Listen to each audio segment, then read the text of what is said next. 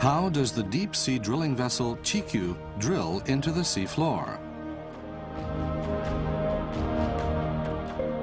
When the vessel arrives at the drilling site, it receives a satellite signal that helps the vessel move into the exact position required.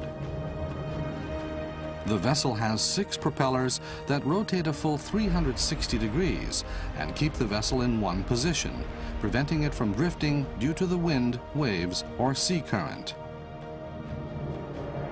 First, the conductor pipe is installed. As the drill pipes are connected, the conductor pipe and guide are run down to the seafloor. After the conductor pipe penetrates the seafloor, the drill pipe is released and pulled back to the vessel. A large drill bit connected to the bottom of the drill pipe is run down to the seafloor.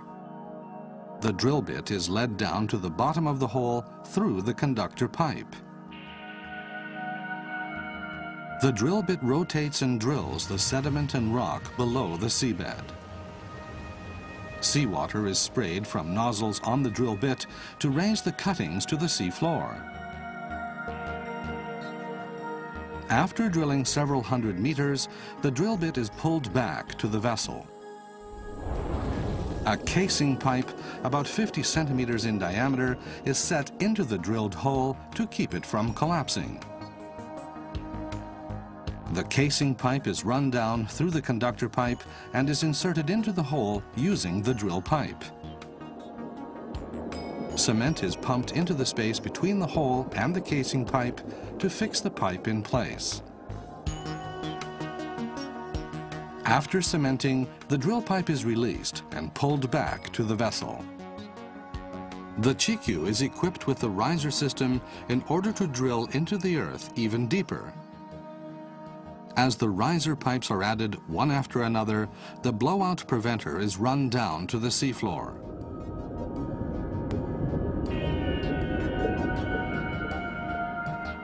The blowout preventer is connected to a wellhead which is located on top of the casing pipe. The vessel is now connected to the seafloor via the riser pipe. A drill bit, smaller than the one first used, is run down through the riser pipe and casing pipe.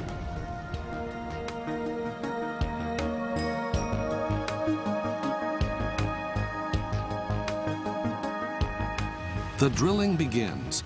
Once the riser pipe has been connected, drilling mud is used instead of seawater.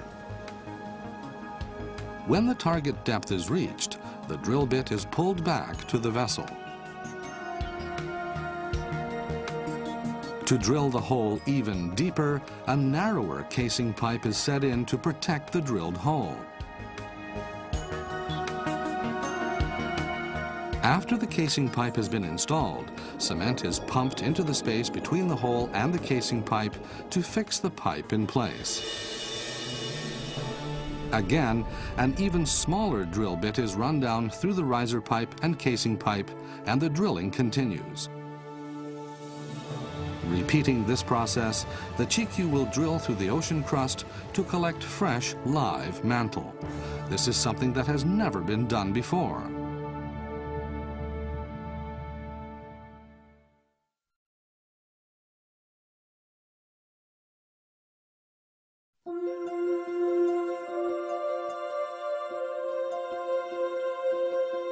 Rotary drilling is used for ocean drilling. Let's look at the features of this method. First, the drill pipes are connected one after another as they run down to the seafloor. The work of connecting the drill pipes and drilling the hole are powered by a motor on the derrick.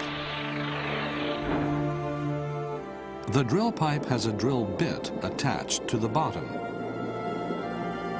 With rotary drilling, the drill pipe is rotated and the drill bit at the end crushes sediment and rock to make the hole. After a while, cuttings accumulate at the bottom and drilling cannot go any further. Seawater or other liquid is then pumped from the vessel down through the drill pipe and is jetted out of the nozzles on the drill bit. This liquid current forces the cuttings up to the sea floor. That is rotary drilling.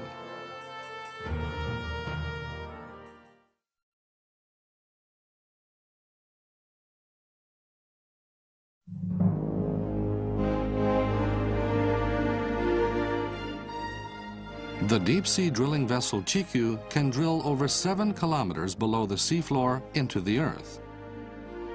To drill even further below the seafloor, a riser system is used. With the riser system, mud is used instead of seawater. There are several reasons for using mud. First, it has greater viscosity than seawater to force cuttings up from the bottom of a deeper hole. Also, with the increase in pressure at greater depths, the formation pressure becomes much greater than the pressure in the hole filled with seawater. The hole will collapse if a certain differential pressure between the outside and the inside of the hole is reached. Mud has a higher density than water, therefore the pressure inside the hole remains higher, and the hole will not cave in, allowing deeper drilling. The drilling mud is artificially conditioned with various kinds of products, and it is expensive. Discharging it on the seafloor is bad both environmentally and economically. The mud is therefore collected and reused. For this purpose, the riser pipe is connected all the way from the vessel to the seafloor. The drilling mud sprayed out of the drill bit returns to the vessel through the riser pipe together with the cuttings and is collected and recycled at the vessel. Riser drilling not only makes it possible to drill deep into the earth, it is a breakthrough drilling method that is both environmentally and economically sound. Riser drilling will make it possible to drill all the way down into the earth's mantle, a depth never before reached in all of history.